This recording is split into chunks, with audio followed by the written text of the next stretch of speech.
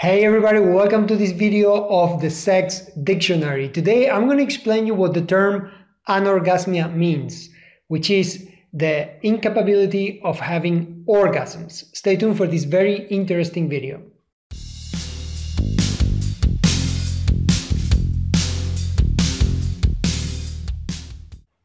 Alright, let me explain you what anorgasmia is. Anorgasmia is a sexual dysfunction where the person affected cannot have orgasms even if she or he is stimulated correctly. Alright, so it's a problem that affects more to women than men, actually, much more. There's more women who actually are affected by this type of sexual dysfunction. Maybe you've had a partner or you've heard of a woman that say, I cannot have orgasms, I cannot really orgasm at all, not even clitoris orgasms.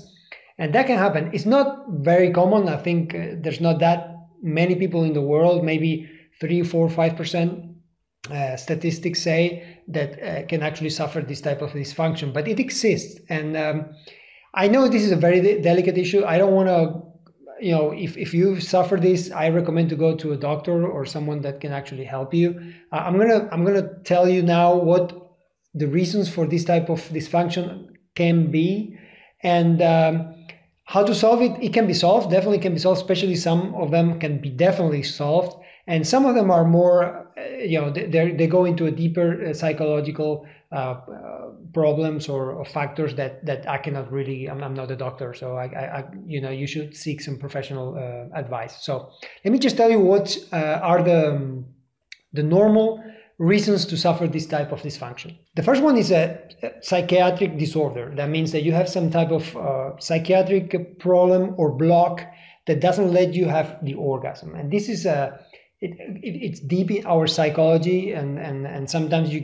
need to go really back to see which can be these factors. Some of them can be from some type of experience you had when you were younger, maybe some beliefs or educational behaviors that you have been taught or you have been acquired throughout your life, and that affects your capability of having orgasms, your capability of actually letting go and enjoying your body. So this is one of, or the first of these factors that can lead to anorgasmia. The other one can be a medical problem. Medical problem, maybe you had an injury that actually affects the organs that actually can allow you to have an orgasm. That can be, or maybe you had some type of surgery that actually can affect your capability of having orgasms. Maybe you have a situational problem, and this can be actually be solved. Okay, most of the time, a situational means that you're taking maybe some medication, or you're going through a process that doesn't let you have orgasms. One of the most common ones are if you're taking antidepressants. If you're taking antidepressants with serotonin, you probably are experiencing a lot of problems of having orgasms, especially women. Really a big problem. If you're taking this type of pills or this type of drugs, is going to affect you in terms of sex and in terms of, especially in terms of having orgasms. So this is situational because you can change it. You can stop taking those pills and everything will come back to normal. So actually, there's statistics that say that 40% of the people who take this type of pills, they actually have this type of problems and actually experience this type of orgasm problems. All right.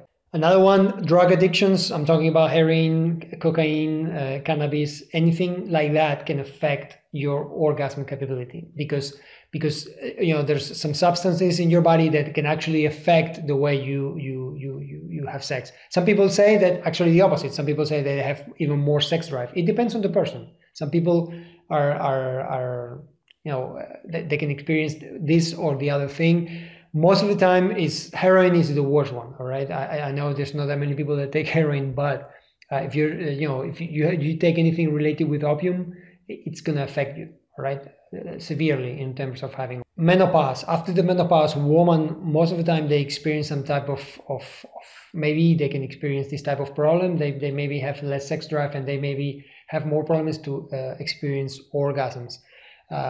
Most of the time there's a hormones unbalanced. There's hormones go up or down, and that can affect the way you can have actually orgasms. So menopause in women can actually affect their orgasm capability as well. Traumas, things like rape, things like accidents, things like that really can affect women in the capability of having orgasm, or men, of course. Men can have this type of experience as well.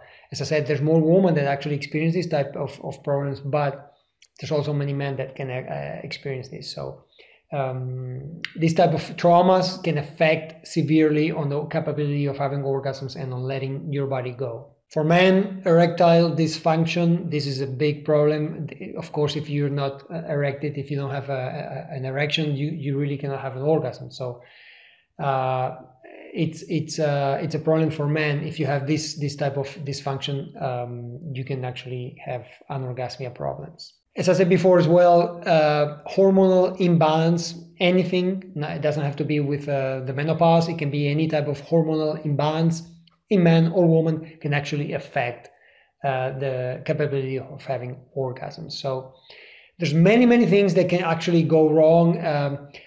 I have to say one thing, and every single person in the world has the same organs. So most people can have orgasms. Most people should have the ability to have orgasms. And of course, there's some factors that can affect the way you can have orgasms. Actually, they can affect, some are more severe, some can be solved very easily. As I said before, I just wanted to tell you what the term is. I don't want to go too deep into this because I'm not a doctor anyway, and some of these things are very delicate, special, and need to be treated by doctors and psychiatrists that can really help you avoid this problem. But if you have anorgasmia in your life, try to seek into this problem, see which one is probably affecting you, and believe me, everything can be solved. And if you're not experiencing orgasms, you're missing out. So seek help and try to solve this problem. Thank you for watching this video. Subscribe to my channel to receive more videos like this every single week. There's a lot of information in my blog about sex. I have free gifts for you as well. If you just visit it, I'll get you some free ebooks, which are great, that you can read through. And thank you for watching. I will see you in the next video. Bye.